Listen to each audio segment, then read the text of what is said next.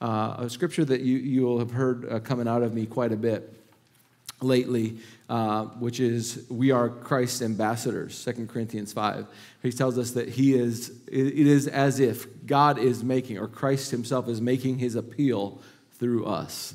So just talking about on our behalf, as it were, Christ making his appeal through us. So in this community, it would be as if you are the hands and feet of Jesus. It would be as if not just the hands and feet, but the mouthpiece. And so that really is to know him and to make him known. And that's really, as we start in this year, where everything is stemmed from, just really talking about going into this year, full dependence, unfamiliar, not going in our own way, our own route, what we think, but really a place of surrender and a place of getting the things back into first. And that's what this whole January has been about. It's about getting things back in the first place or in order. And so we're gonna stay with that. And today we're gonna want to talk to you about staying sharp. And as we come into this year, it's important that we would stay sharp. And as we continue in this year, even just a little bit ago, how many of you know when you put something in first place, it's a fight to keep it in first. I mean, how many of you know, like, if just because the LA, or is it the Rams, I think it's LA Rams, won the Super Bowl last year, they're not even in the playoffs still. Okay? I don't even know that they made the playoffs. But they were first, weren't they? They were first. But how many of you know it's a fight to hold on to first? You could be first last year in Alma basketball, or you could be first last year in football. But just because you were first doesn't mean you are first. It's a fight to hold on to first. And guess what? Just because you start the year with getting some things in putting the things in the right order and getting the things in first, it's going to be a fight to hold on to first. And the Lord tells us that, and what would be some of the reasons why, even like the Arkansas, the Razorbacks, the Hogs, right? Some of you are familiar, some of you don't like the Hogs. Some of you, this is God's house, so if you don't, no. But some of you don't like the Hogs, and that's so you don't really care. But our basketball team was poised to be a top 10 contender. And then we had a couple of players, one get hurt, another one bruised his knee to go get drafted to the NBA, so he's sitting out for the rest of the year to go get, right? So we're just average. Well, so why are we not in first? Because we had some things happen. How many of you ever know that sometimes things happen in your life that cause you to fall from that place of first? Anybody ever have, maybe there was a relationship with somebody and something happened, and so what once was everything was going good, now it's not going so good. All of a sudden the plan was this, but now this happened. The plan was that, but now that happened. The plan was, and so there's a fight to stay in first.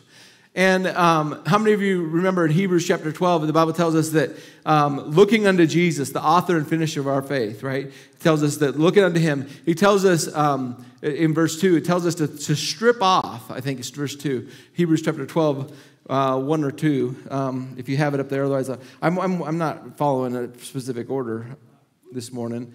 I am trying to get back to it, however. But therefore, since we're surrounded by such a great cloud of witnesses, okay, a crowd. So there's a crowd. There's a picture of a race going on here, or a contest. It says, let us, verse 1, throw off every encumbrance and sin. Or this one would say weight and sin. So two things, what?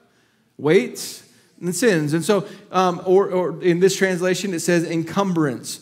There's things that would slow you down or keep you from being holding to first, right? How many of you know when things what are the reasons that we quit?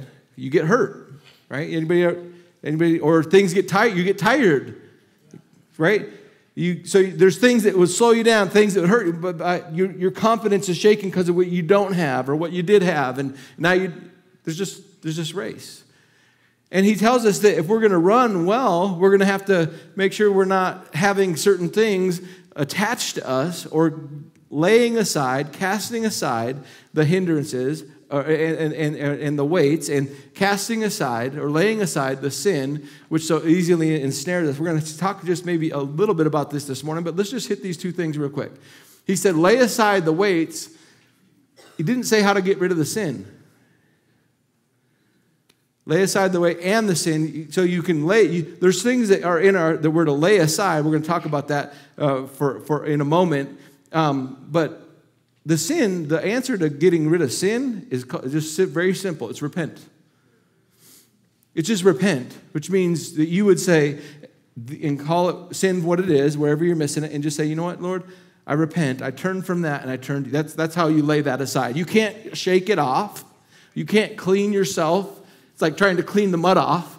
It's not working, right? You just say, Lord, 1 John 1:9, if you confess, He's faithful just to cleanse you from all unrighteousness. That's how you get rid of that, right? So you missed it, you messed up, okay? Don't let that, you totally biffed it. You totally royally fell flat on your face. Okay, all right. You missed the mark. We got it. So what are we going to do? We're going to let it determine tomorrow and the next day and the next day? No. Stop where you're at. Say, Lord, I missed it last night, or I missed it. I missed it, and my heart. You don't need tears. Repentance is not tears. Repentance is a decision. And say, Lord, I see where I missed it. I see where I chose, and I'm now making a choice. And I'm to choose your way concerning this. I'm asking you not only for your forgiveness, but to help me and for your grace to will and to do according to your good pleasure. Okay, so let's get rid of that. But then let's just talk a little bit today about some weights, some things that could maybe get tangled up in. And I wanted to just we're talking this morning about staying sharp, and I'm going to try to get all the way back and come back through. But one of the things that happens in a race or in a contest, oftentimes, we saw this with the hogs this year. We don't finish as well because we got hurt. Now, here's the thing. It's so important for you doing the will of God and you running the race is so important because other people will be impacted by you for Christ. When you do what God's asked you to do, other people will be impacted for Christ. This is why there's such an attack on your life to do whatever, not to do what you can do whatever you want to do instead of living under authority and being a follower of Christ. Because there's this, he knows that if you do what God called you to do, the kingdom of God will be impacted for God's glory. We have this on our mirror at home. Beyond Church is having a huge impact in reaching many people for the kingdom of God. Beyond Church is having a huge impact in reaching many people for the kingdom of God. You know who Beyond Church is? It's the people. It's not just past. Beyond Church is having a huge impact in reaching many people for the kingdom of God. It's a testimony. It's not just a testimony, but it's also a declaration. It's both. I'm testifying what God has done, but also declaring what's going to be. Because we're going to do what God's called us to do. And so I want to ask you a question this morning. How many of you have been hurt by somebody? Raise your hand. Be bold. Keep them up. Keep them up. Okay. How many of you have been healed? So this is oftentimes what happens is we've been hurt, and we can go back to the hurt. Okay, but let me ask you this: if you've been healed, I was hurt. I think our testimony needs to be more about how we had one that restored our soul and one who healed the broken heart. Because if it's not that we've been healed and it's that we've been hurt, what will happen is it's a good excuse to bow out. Now, there's two things. We're talking this morning about staying sharp. There's two things that the enemy's after. Two things. Number one is the word. Okay, we're going to look at that here in a moment. Number two is relationships. Because these relationships, these are the ones that are to encourage you. With what? The word. So it's not, he wants to take the word from you, but he also wants to attack the ones that would bring the word to you. Or who the word could come through.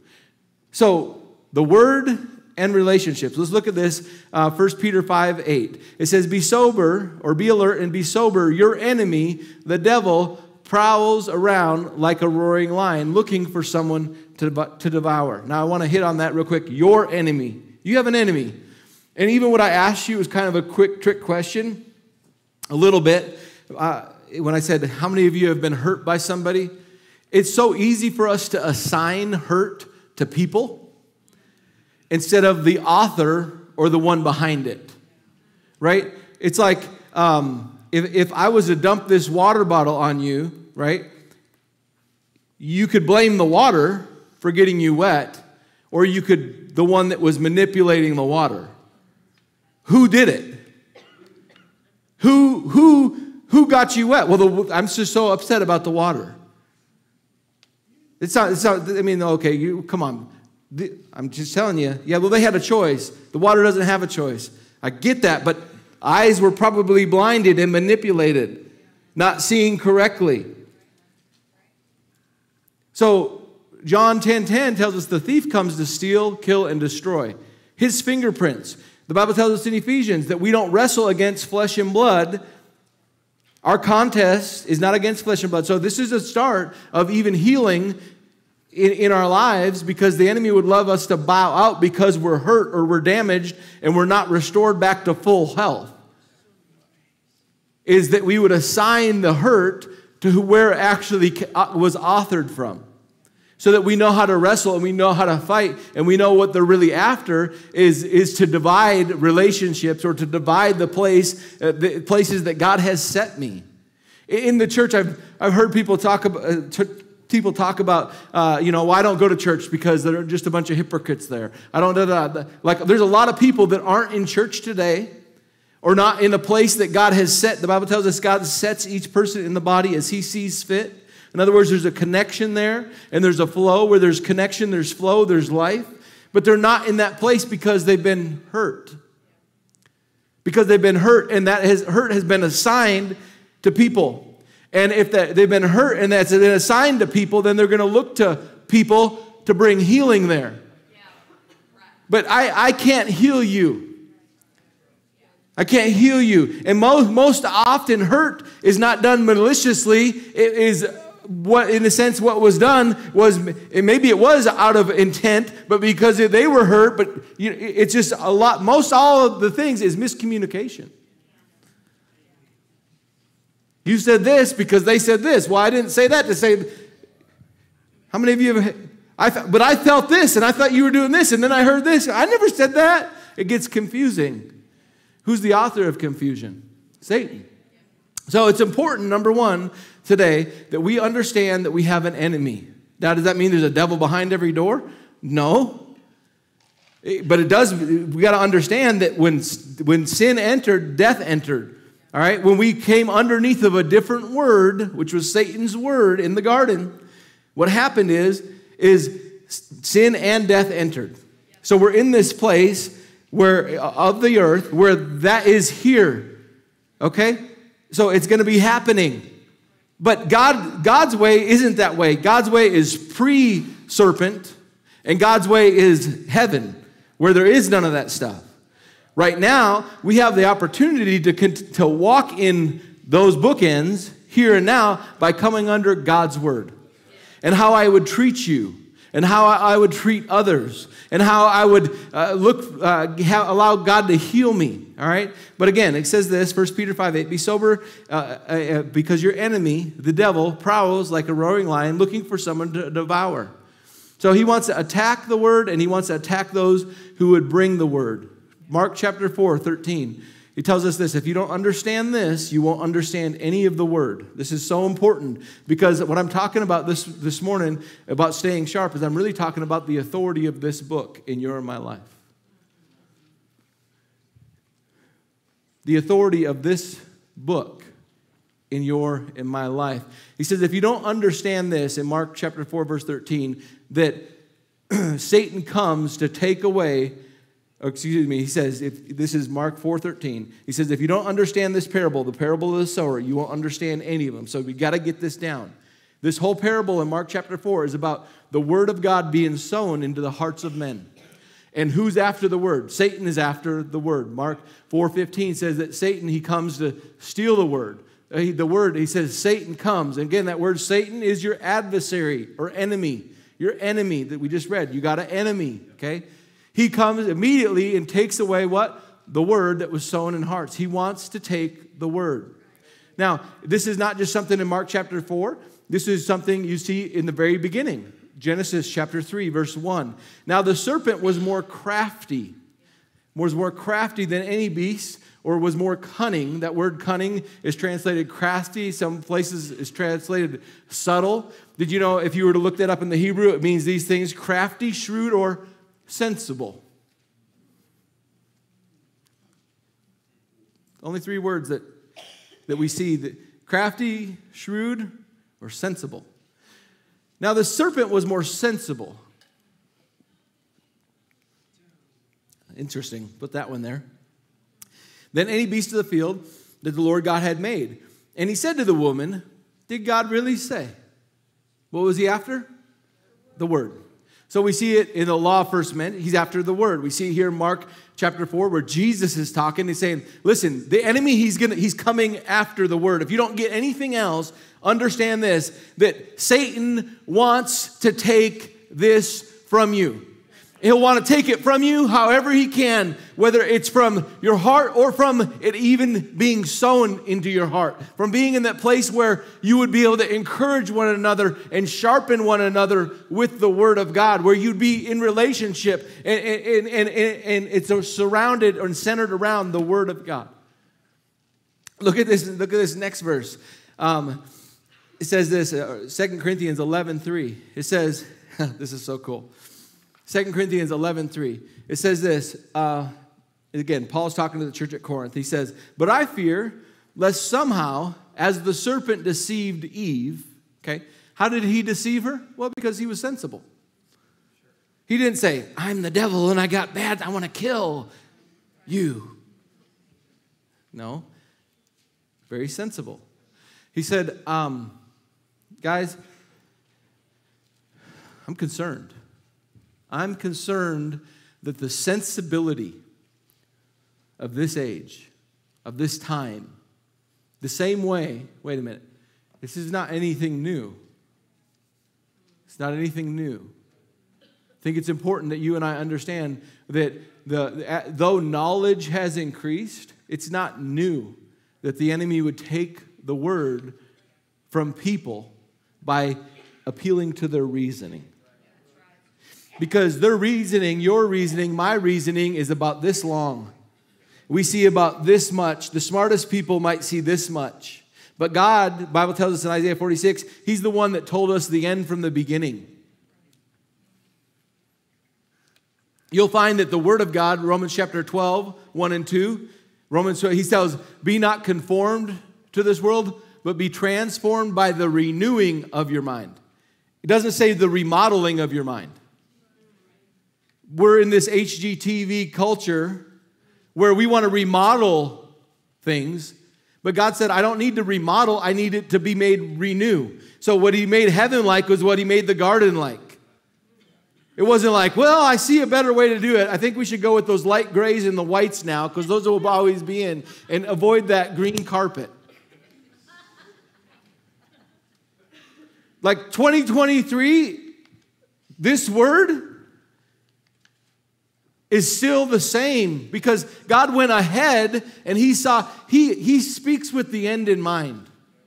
So sometimes when we hear things in the Word and we feel like, well, that's going to rob my fun, or that's not the way, I'm going to be missing out on this. And He's speaking with the end in mind.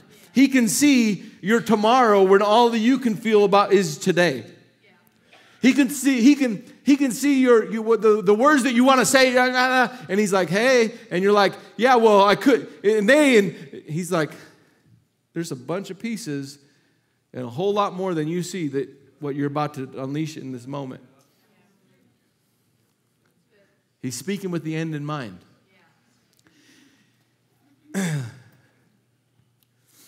So he says this, but I fear lest somehow, as the serpent deceived Eve by his craftiness, so your minds might be corrupted from the simplicity that is in Christ.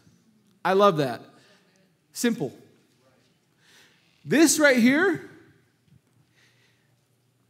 as technology has increased, and just the computer, shoot, look at the phones. Like, you can do anything because of technology, right? Like, wow. And all these programs and all these systems and all these codings and all these things is causing this one little thing to work. Just for one little thing to work, there's all this stuff. And because things are so complicated, because things are so there's so much knowledge and so much insight, let me just say, all of those things, God knew that they would be there. He's the one that made light in all of its facets, where it would split into a rainbow with a prism. You're like, whoa, look at what we can do with the prism. Yeah, he knew that. He knew that, in light, you can see this, you can hear this, you can see through this, you can be there like this. Like, light. So he knows a little bit more than us. But he says that because it's so simple, you wouldn't trust it. Because it's so simple, it's too simple. It doesn't make enough sense. Let's just talk about this a little bit. Let's talk about this, because what Jesus referred to when he was in the wilderness being tempted of Satan, he said, what? It is.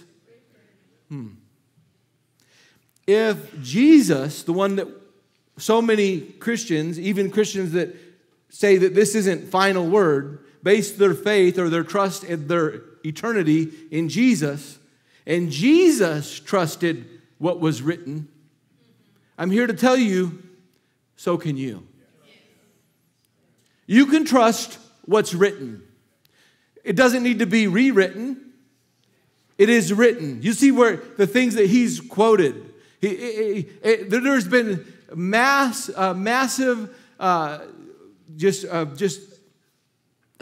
stewardship, if you will, to try to make sure that this is the most accurate, okay? The Bible is the most accurate, back to what the ancient writings that we have, the most accurate, over and over and over. It's amazing how accurate this book has been after generation and generation and generation and generation. It's amazing. It's amazing that Jesus referred to this book, it is written, and the prophecies that have been fulfilled and the foretelling of how. Why? Because he knew the end from the beginning. It doesn't amaze us. We just sang about it today. Omnipotent. Omniscient is omniscient. Not omnipotent is all powerful. Omniscient. Sorry, I got that mixed up early this morning. It's early, All right, let's keep going here. So, you see this in Matthew chapter 4:10, again, where Jesus said, it is written. You see this in Matthew chapter 16. So how do you know what the enemy's after?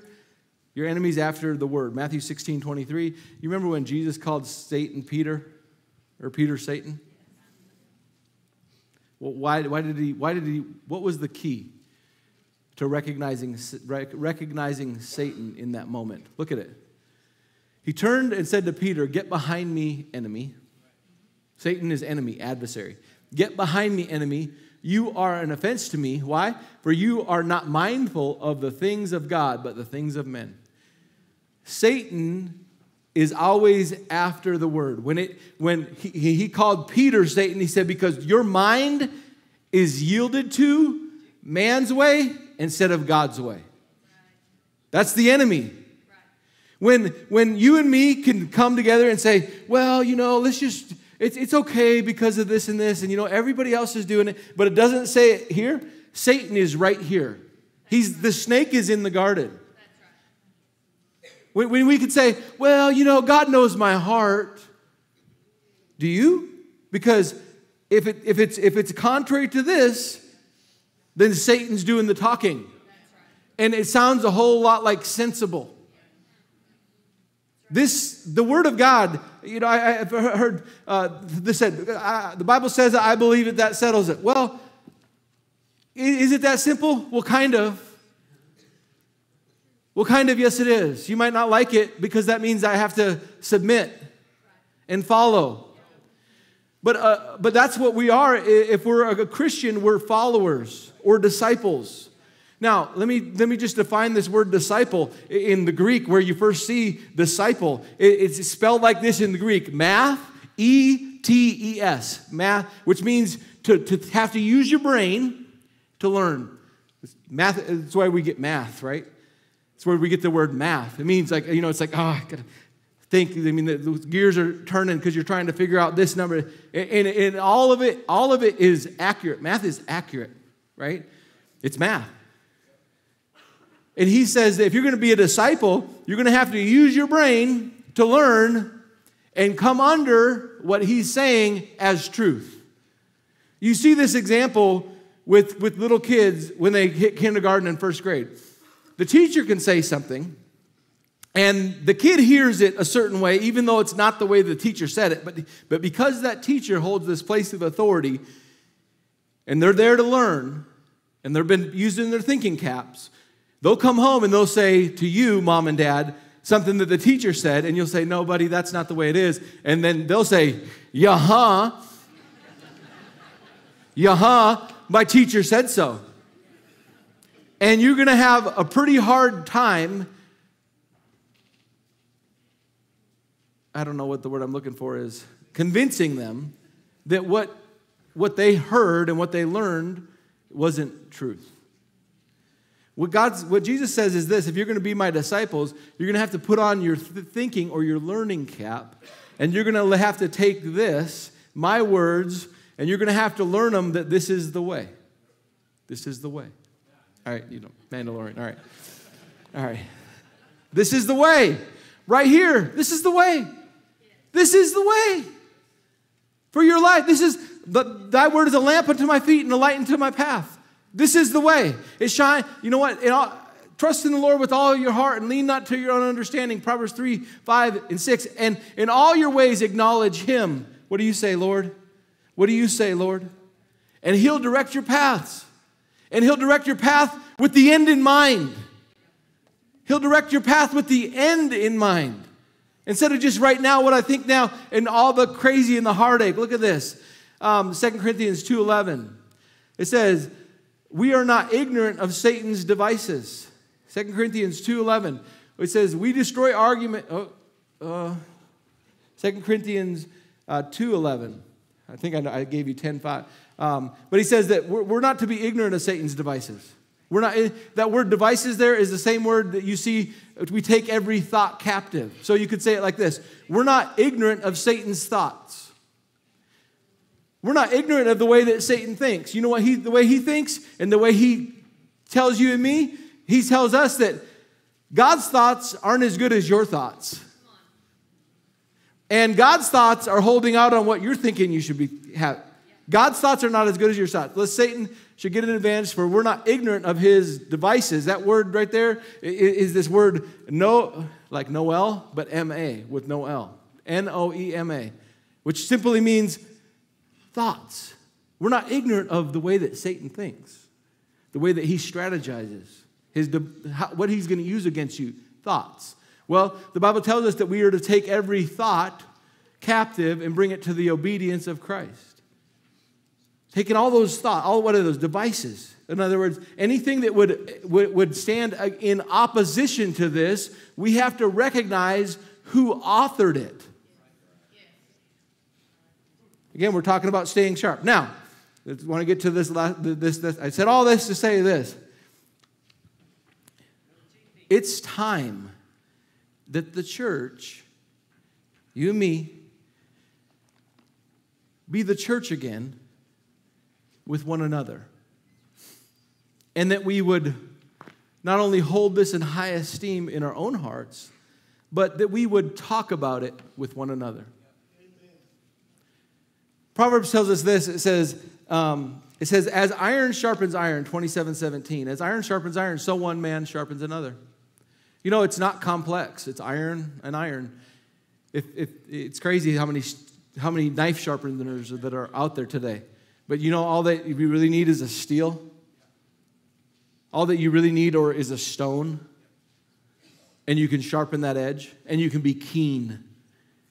Keen. A keen edge. A bright, crisp edge. You can be sober. You can be keen. How are you keen? Well, you're going to have to sharpen one another. You know what that means? You're going to have to be in close proximity. It looks like Hebrews chapter 10 where it talks about, as you see the day approaching, let us not forsake assembling. Why? He says, because you're going to need to be close, because you're going to need to be sharp. And you know what we're going to need to talk about? We're going to need to talk about the Word. And you know, it's okay if I was to say right here today, how many of you believe on Jesus for your eternity or for your salvation? I bet you I would see a ton of people stand up. And here's what I would say. Then here's the deal. You have just given, you saying you're a follower of Christ. Then this right here, and this to be brought to you, should not offend you. It should encourage you. This is not to offend you. As a follower of Christ, this is to encourage you. So when something gets out of order and someone says, brings the word to you, or you have a God talk, it's not to offend you. It's to encourage you. It's to sharpen you so that you have a keen edge and you're aware of where Satan's talking. If I'm choosing something that's contrary to what this says, then I'm not very sharp. Because this is truth. 2 plus 2 is 4. 7 times 7 is 47. No, it's 49 and it always will be. Even if you like the idea, you're not sharp. Well, part of the reason we're not as sharp is because even in the church, we're afraid to tell somebody else the truth because we love them. No, we love us, and we don't want them to be upset with us. But if I'm convinced that this is final authority in our life, and I'm here because I want to hear from the Lord and not just check a spiritual box, then somebody tell me when I'm walking off the cliff. Somebody tell me. Somebody tell me. Now, I'm not saying and advocating for a bunch of Karens in the church. But I am advocating for brothers and sisters. For sons and daughters, for mothers and fathers. I'm advocating that the church would be salt and the church would be light and we wouldn't hide under a bushel what we know is true so that it could give life and light to the house and to all those around. If it's not giving light to those who are called and set in the house, and the light doesn't only come out from the pulpit or the altar, the stage, not the stage, because it doesn't just come out from pastor. You are. It is as if God is making his appeal through you. I'm advocating, and it starts like this. No, I love this. This word, encourage, he tells us, and you know what? I'm just done. I'm done. You've probably heard me being done. I'm done with putting God in this teeny little box, and we're learning so much throughout the week, and our lives are so inundated with so many things, and the pressure, genuine pressure that a guy feels up here on a stage to try to package it in with a bow and give you 3 points to get out of here. We're not doing that. Because we're disciples. We're looking to learn. We're saying, Lord, teach me Teach me today. Show me. I'm standing in that you would teach me and that you would show me. And while the person on my right and the left and all this crew that I got sitting next to me, that there's a lot that I'm facing. Yeah, and guess what? You're equipped. And God's equipped you and He's set you and you're in the right place at the right time doing the right things with the right people. And they'll encourage you. And you might not want to hear it, but it's what I need to hear to keep me because the end's in my in His mind.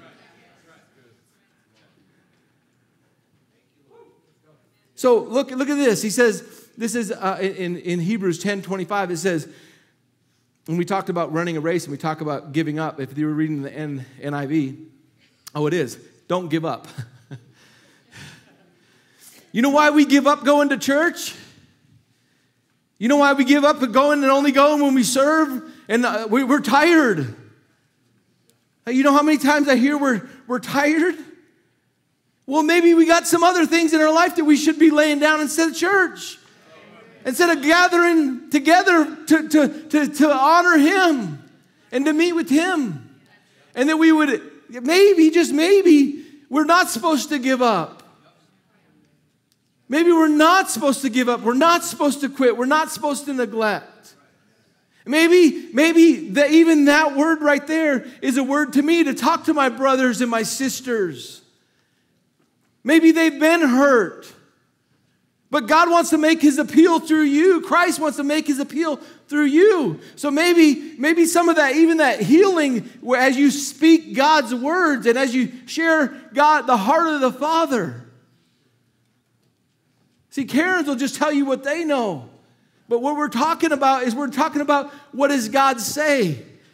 This is so key that you and I would acknowledge that we have heard, or that I acknowledge that I'm supposed to talk to them. I get that in my heart, or I'm supposed to say something. I acknowledge that. Then here's my next question. How, Lord? When? Where? And before I even take it, this is that prayer for even that moment. To exchange. It's not just to bring correction to somebody, it's to encourage. Let's keep going here. Look, so that he says, let's not quit. Let's not neglect meeting together as some have made a habit. And that's the thing. Isn't it easy just to get in a habit of something? Just a habit. You're just like, it's just a habit, right? But encourage one another all the more as you see the day approaching. Let me tell you guys, the day is approaching of Jesus' return. It's getting closer and closer and closer. The things that are happening all over the world, the Bible talks all about it. So rather than being afraid, it's like Joseph Morris talks about, it's the 2-minute warning. It's time to run. It's time to not quit. It's not time to let up. It's time to press in. It's time to go all out. It's time to go. It's time to make sure that the first is first, and even though that was first, it's time to fight for first and stay fighting for first and not quitting and not because I'm hurt. No. Father, thank you that though I'm hurt, thank you that you're the healer and you restore my soul and you're the one that heals the brokenhearted. Father, I thank you for that. But he says, let us encourage one another all the more as you see the day approaching. That word encourage there is the same word that you get for paraclete, or the Holy Spirit, except for instead of paraclete, it's paleo, which one that stands by to encourage and to cheer on. He says, let you and me be the one that stands by. Let me read it right from the Strong's. From close beside to call properly and to make a call close up and personal. You and I making a call close up and personal. I can't speak to some of you on my own because I don't have that close up and personal. But some of you have some close up and personal, and you're not saying anything. We're not encouraged. Our conversation, Malachi chapter 3, 16, let it be one of let's fear the Lord again. Let's fear the Lord. Let's honor the Lord. Let's say, yeah, but this is what the Word says. Yeah, but this is what the Word says. So maybe even within your own house and with your spouse, maybe there's certain things you want and you know you've been wanting to, but this is what the Word says. So what are you going to do? We're going to do what the Word says with the end in mind, because He has the end in mind. He has the end in mind. With my children, He has the end in mind. It's not just generations. It affects generations. Thank you, Lord. It's Proverbs 27, 5 through 6. This is written. An open rebuke is better than secret love. It says this in the King James. Open rebuke is better than secret love. The next verse, verse 6. Faithful are the wounds of a friend, but the kisses of an enemy are deceitful. Faithful are the wounds of a friend. I'll tell you, the truth spoken in love, I'll tell you, it's the most blessed. And you know, at that moment, it might not produce exactly what, you might not see chia. You might not. But that's okay. Because you sowed the word. You're going to sow, I'm going to sow the word. And God will watch over that word to perform it. My job is to sow it in season. As we talk about this all the time, the light of God's word, it's a lamp unto my feet and a light to my path. It's not to just blind somebody's eyes. There's nothing worse. Nothing makes you angrier than when you're almost on them and they flash their brights right on you. You want to turn that truck around. If you do that in the country, like country hills of Oklahoma country, trucks turn around. Straight up. And we're going to be pulled over on the side of the road. You ask Chip Brim about this. You'll pulled over on the side of the road, and there's going to have to be some apologizing and some whatever, because otherwise it's going to get Western. And that's how... All right, let's keep going here. Oh, thank you, Lord. Okay, and we'll get to this. So, talking, I'll give you a passage to number one that'll start your approach. It'll start your approach. When the Lord gives you a cue, it's not just to sit on it. It is to pray about it. And then there's probably another step. If you sense something that's not right. So many times we use this verse, and I'll get to this other one in a second, but it says if you have aught in your heart, like in other words, something's just not right. It doesn't just mean that you're angry with him. It just means in my heart, something's out of place. Have you ever been there? You know, I mean, as a pastor, I think that there's this in the gifts of the Spirit, which we're going to get to eventually here, not in the weeks to come, but how he'll show you things, and not for anybody's demise or not bad, but it's to encourage and to help, right? But have you ever had that check or that cue in your heart that hey, something's up, and you just think about something's up? Maybe you even say to your spouse, "Man, have you noticed?" Blah, blah, blah, blah. I just feel like, yeah, I kind of actually, that does bear witness with me. And that's all where we leave it. We can go to Colossians. This would be a good start. Colossians chapter 1, 9 and 10. For this reason, since the day I heard about you, we came into relationship. Because I heard about you. Because the steps of the righteous man are ordered of the Lord. So the people that he's brought you into relationship with, whether it's through the buying of a house or selling of a house, or maybe it's because your kids are playing ball and you're playing ball together, because the Lord has ordered your steps you're in the church where God's called you. He says, for this reason, since the day I've heard about you, I'm going to read this out of the BSB. Since the day we heard about you, we have not stopped praying for you, asking God to fill you with the knowledge of his will and all spiritual wisdom and understanding, so that you may walk in a manner worthy of the Lord and may please him in every way, bearing fruit for every good work, growing in the knowledge of God. Here's a great prayer right here. When that comes, Father, I thank you right now. I just lift him up before you.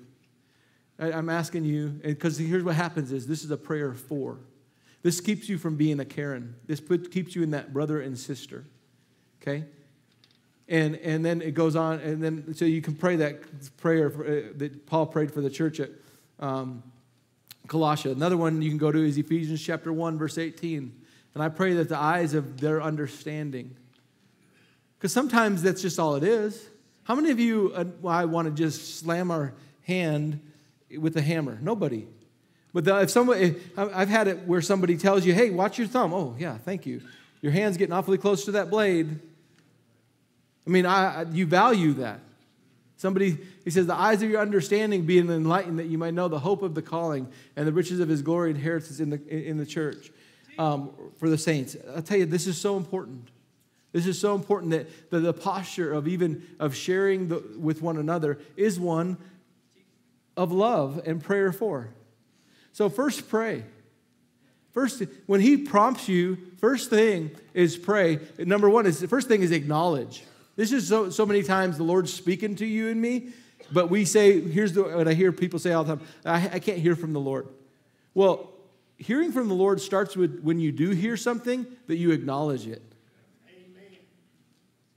Amen.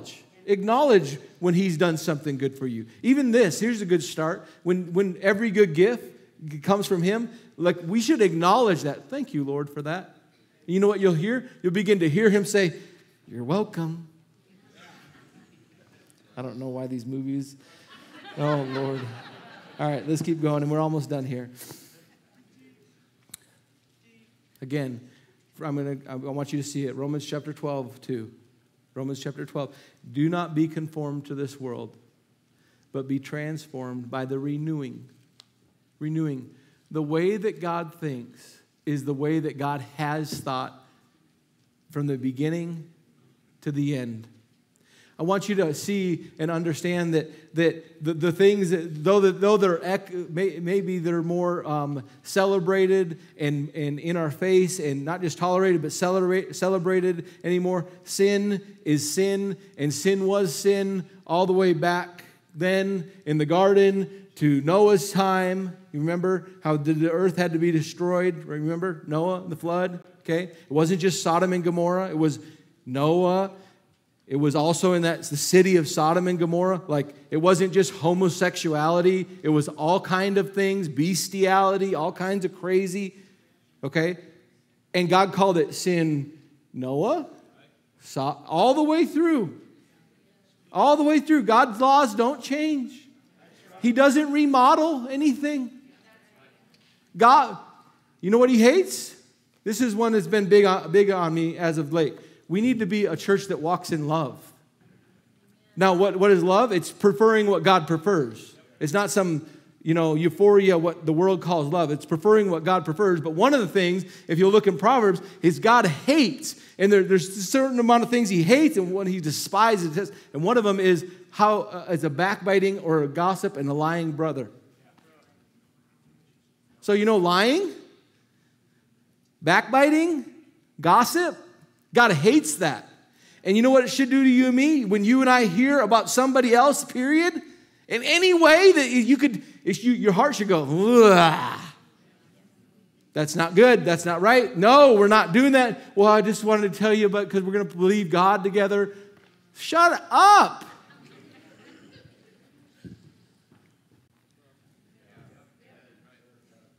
No. Just say, no, I'm not doing that. I'm going to hold my tongue. I'm going to hold my tongue. I'm not going to talk about my spouse with another person and share all of their weaknesses. Shut it. Building one another up in love. Say what God says about them. Say what God says. Thankfully he didn't say, well, that Nate, he blah, blah, blah, blah, blah, blah, blah, and just says all that instead of calling those things that are not as though they are. And there's something I can tell you, I've seen it with my own kids. You can tell them all that they've done, or you can call them all that God says they are. And you know what? It's amazing the difference of what happens in the church, their performance or their. So if you want to encourage one another, come on, buddy, you got it.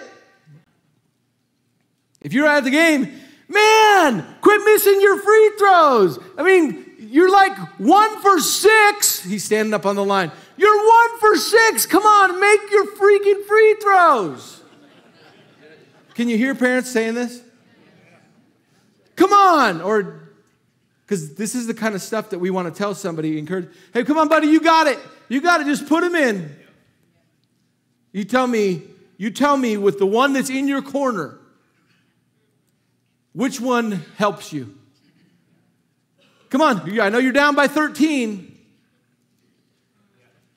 If you guys would have got a stop last time, if you could have got a stop the last 3 times, but you said you're playing defense with your hands down. Do you think that helps them? All right, come on, everything you got, boys. Come on.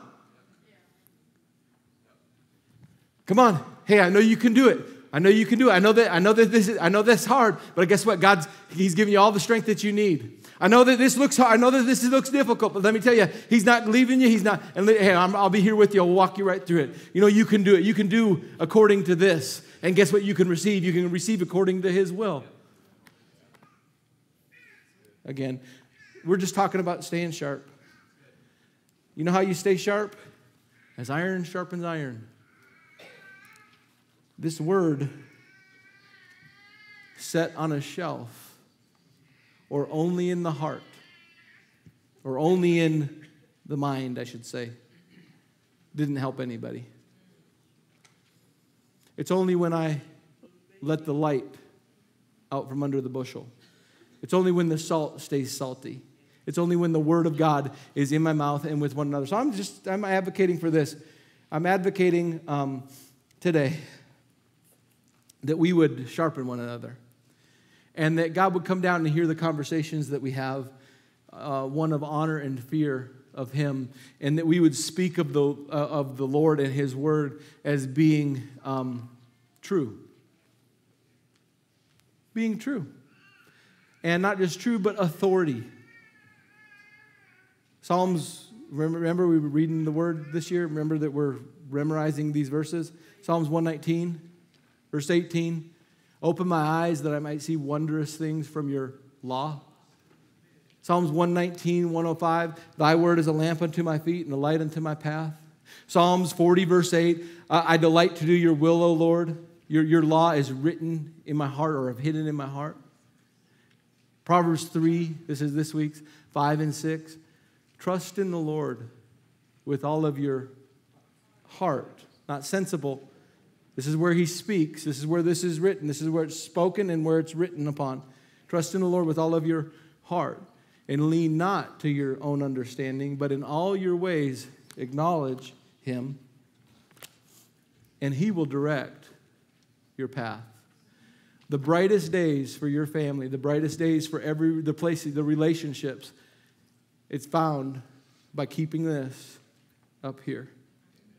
Keeping this right here and right here.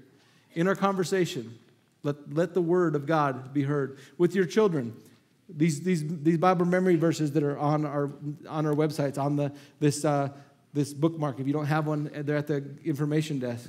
On the back, it just talks about SOAP, scripture, observation, application, and prayer. Just a simple way to begin to open the word of God and help you, maybe an acronym to as you open the word, Lord, open my eyes that I might see wonderful things from your law, or wondrous things. But it has this QR code that will take you right to where we're at reading the New Testament, 1 chapter a day this year. But in addition to that, there's those Bible memory verses that we're not just picking verses out, just, what would be a good one? Let's do Jesus wept, because that's 2 words, and we can remember that one. But we're picking ones that are really setting a course for our house, for this church, and for our children. It's important that I go over with my kids when I get up, when I sit down. This is part of what the church, what we're here for. This is part of what a pastor and shepherd is to do and to help, is to help lead and guide you and help feed you. It's not just a job, it's a calling. It's not just a job, but there's a grace. And there's a promise that He said He would give you pastors after His heart. So find the place in the church and the pastor that you place you to be, because there will be a pastor after God's own heart for you, who will lead you and feed you in wisdom and understanding. Kids, when you go in to make a decision for college, let it be said this: Lord, what do you want for my life? But in addition to that, and you're to move because there's this job over here and there's this job over here. You better find out first where you're supposed to be in your heart. Lord, where is there a place I can be fed there? Is there a place you're calling me to? If God's calling you, He's prepared a place to feed you and to tend you and to care for your children. It's His promise. It's His goodness. It's His heart. It's the Father's heart. I think it's important that we know Him as Father, not just as God, as Father, and eventually as friend. But first, we got to get this first one right. God. We got to get God back in the God place. You can't, Dad can't be friend before he's first dad. Before moms and dads, if your kids you just want to make sure that you're friends, let me tell you, listen. I know they might be up here. You got to get them. They have to first understand your authority, and then your love, Father, and then friend. That order matters. First matters, because let me tell you, if all it is about friend being about friend, your directions to them, they won't carry the weight that they're supposed to. You'll just get to be there with them in all the bad things. I mean, that's great. You can be there with them in all the bad things, but the better thing would be that when you say stop, they stop, and you don't have to be with them in that bad thing because they understood that word of authority. And so if you and I understand the word of this as authority first, then all of a sudden there's certain things that are they're off limits in my life. Why? Because God said. That's all I need to know. That's all I need to know. Because God said. Well, yeah, but look at the apple. It's so beautiful, and look at it. God said. That's all I need to know. But because if I entertain a thought, a device that is opposed to God's word, let me tell you, Satan will whoop you every time. Every time. Don't be ignorant to Satan's thoughts, but those thoughts that you recognize that are in opposition, take those and bring them to the obedience of Christ. Well, you know what? I take authority over that thought in the name of Jesus. It might be a thought of like, oh, it doesn't matter. I can cheat on my wife. It might be a thought, it doesn't matter. I can do da-da-da. It might be, no, you know what? I take that thought. I rebuke that thought. I take it and I bring it to the obedience of Christ. Amen? Amen. I guess I know I'm not real good on all the order of things. Austin, you have some stuff? Thank you, Lord. Lordship and just really the following the Lord. Just there's just so many places I want to still go today. I just really feel like today was about an opportunity for decision for you, for me, to say, you know what, Lord, there's some things in my life that in ways that I've chosen that are not your ways. And today's a great opportunity to just say this, Lord, you know what? I choose your way. Let's just do that and bow our heads and close our eyes before we transition. You can stay up here, Austin. It's great. You know, maybe there's decisions that you've made, and maybe there are even decisions that that you've made a long time ago, and you, in a sense, are walking out decisions that are contrary to what God's written word says. Maybe maybe it's gossip, maybe it's backbiting, maybe it's, I don't know, it could be sexual sin. But today, you have an opportunity to simply lay something, maybe it's hurt, where you need to lay that aside, that hurt, and say, Lord, I'm asking for healing today. But maybe it's that sin, and you need to make that decision that not my way, not the way I think, but what you say and what you think. I just saw this moment and this day as just really a day of decision to get in line and come under His word and be sharp. So I'm going to lead you in a prayer. And this is not a salvation prayer. This is a prayer of consecration to bring our lives fully under God's word, and that we would have His end for our children, for our marriages, for our lives. So today, Father, we just come to you in the name of Jesus. And we say, Lord, I give you my life. Just tell Him, Lord, I give you my life. I bring it underneath the authority of your word. I ask you to open my eyes to see the wonderful things that your law holds for me. Thank you for the grace to will and to do according to your good pleasure. Thank you for finding me, for choosing me, and for desiring to use me. Father, make your appeal through me. Let your love that's in my heart come out and be activated toward others. To know you, to make you known. In Jesus' name, amen. Amen. If you're here this morning and you've never made Jesus the Lord of your life, I want to take a moment and do this. And you say, I'm here today, but I've never given my life to Jesus. Or maybe today you're saying, I know I'm not right with God. I know I've completely walked the other way. And that prayer was one thing, but in my heart, I know I need to re-give my life to Jesus today. I want you just to, I want you to lift your hand. If that's you today, you don't know where you'd spend eternity. You never made Jesus the Lord of your life.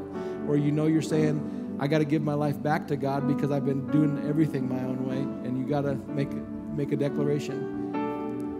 I don't see any hands. I don't see any hands. But I'm going to lead you in a prayer, whether it's to those online or for somebody in here that didn't lift your hand. Lead you in a prayer of salvation. The Bible says if you believe in your heart and you speak with your mouth or confess with your mouth Jesus as Lord, you'd be saved. So it's a simple prayer. And so I'll just lead you in this, and you just repeat after me. Say, Father, today I surrender to your Lordship. I believe that you sent your Son Jesus to pay the price for my sins. I believe that he was crucified and he rose again. I put my trust in your Son Jesus today. In Jesus' name, amen, amen. God bless you. Austin, you wrap this up. It'd be awesome. What a word.